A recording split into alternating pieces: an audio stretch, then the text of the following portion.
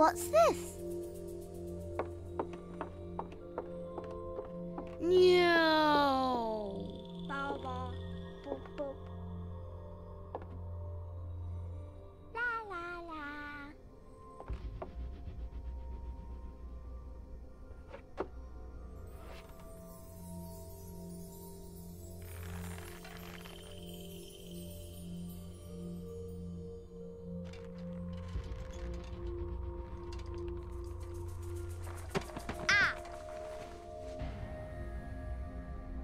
Ooh.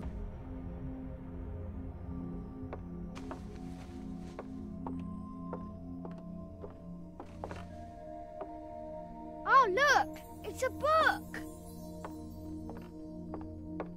Maybe it's a book about pirates with a treasure map.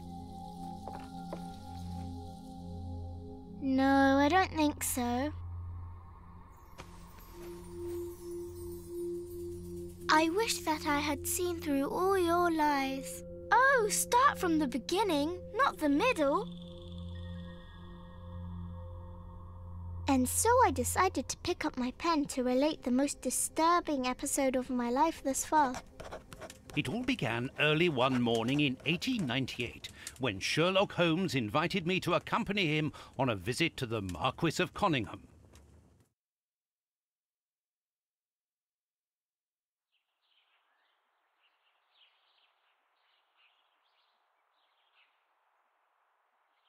Watson, my dear fellow, we can now go and inform the Marquis that we have found the Samoan necklace, and very much faster than Inspector Baines, too, which pleases me.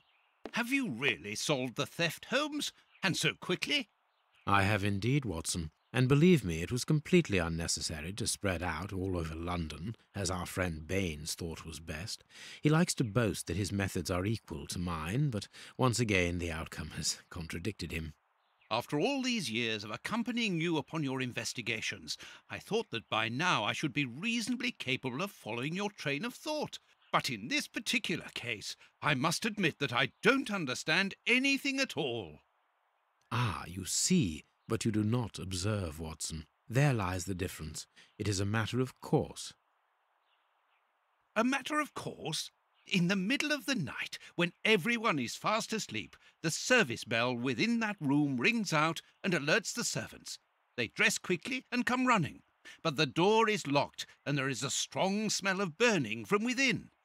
A few seconds later, the master of the house himself, the robbed Marchioness's husband, the Marquis of Conyngham, arrives and unlocks the door using the sole key. A fire has started inside the room, but they have managed to arrive in time to put it out.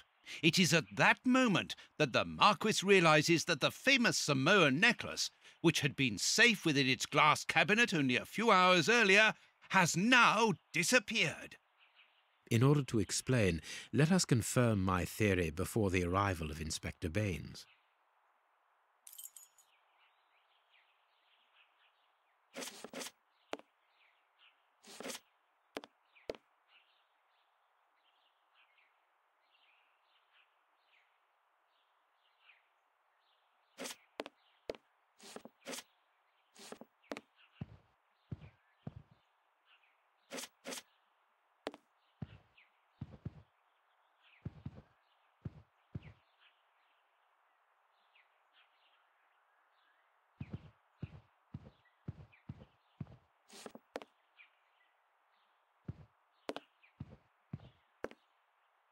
This window was cut with a diamond, a clean, discreet piece of work.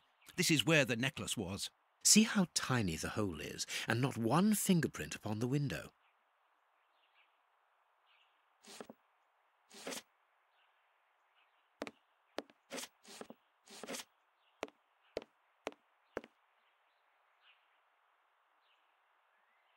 All the windows are locked. They've not been forced.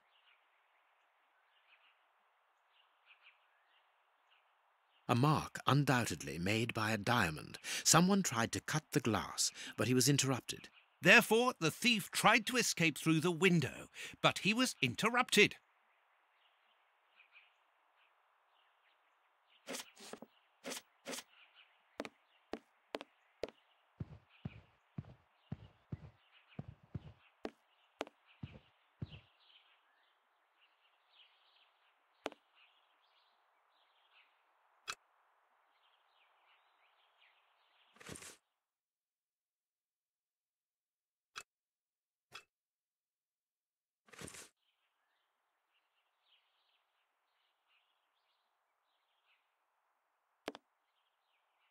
This window was cut with a diamond. See how tiny...